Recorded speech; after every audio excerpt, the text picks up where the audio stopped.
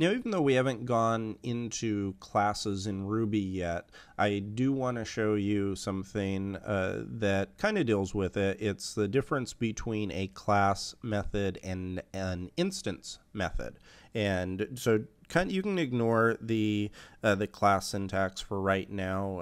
I'm going to keep it very basic, and then later on we'll get into how they work on a more detailed level. But I'm just going to call this a class of, we'll say class of invoice right here. And that's all we're going to have to worry about as far as the class is concerned. And I'm going to create two different methods. One is going to be def self dot printout, and this is just going to, both of these are just going to return a string. I'm not worried about behavior right now. I'm worried about how to call them and how to the difference between calling an instance method and a class method. So here I'm going to say printed out invoice. Okay, and this next one I'm going to say def and convert to PDF. Convert it to PDF. Don't put anything there.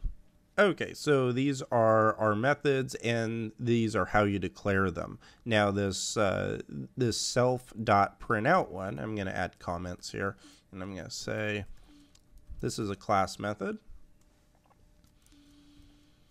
and this is an instance method, just so you are aware of which one is which. You can see the only difference in syntax is I put self.printout right here. Now, the way you call a class in, there's a few ways to call a class in Ruby. And the way we're going to, for the first one, is how you call a class with a class method.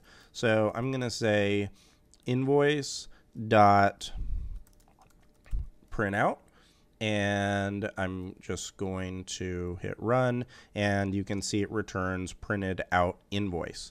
Now, if I try to do invoice.convert to PDF, says undefined method convert to PDF. So right here, the difference is when you are declaring and calling a class, when you use a class method, you can just use a dot syntax and have that method run. And with an instance method, you have to create a new instance of that class. So I'm going to say I equals invoice.new, and then which this is, we'll get into this more when we're getting into classes and object-oriented programming. But what this is doing is it's creating a new instance of this invoice class, and it's storing it in the I variable. And now I can do I.convert to PDF, hit run, and it converted it to PDF. Now what happens if I try to run printout here, hit run, undefined method printout? So the difference in it, the terminology makes it pretty easy to remember. A class method can be called just on top of the class itself. So the class method can easily be called just by invoice dot and then whatever the method name is. A instance method, it is required that you create a new instance of that class in order to be able to call it. I also could shortcut it a little bit and say invoice.new.convert to PDF, and this would work. But this kind of gets, you're not really going to see this in a real life application, because why would you do it this way? Wouldn't it just make more sense to convert this instance method to a class method, and then you could call it like this?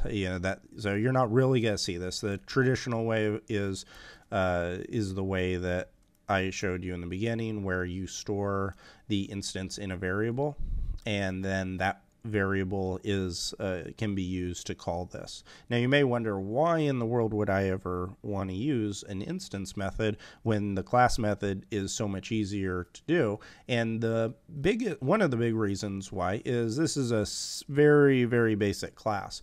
You may have a class that has 15 methods in it, and you don't want to keep creating a new you don't want to instantiate this method or this class every single time. So say that you had a bunch of methods here, like method 1. You don't want to do something like this. This would be really bad Ruby programming right here, to call all these methods like this. It would be a lot better if you had all those methods and you just stored, you created a new instance of the method, and then you can then call those instance methods just like this. And that way you're not creating a new instance of the class every single time. You are simply calling on the same instance and then running each one of those methods. So that's what the difference is, and you'll start to see the purpose behind it when we start to build out some real-world object-oriented type programs. But this is kind of an introduction so you can get an idea on the different types of methods that are available inside of classes, how to call them, what you need to do to make sure they don't throw errors, and things like that.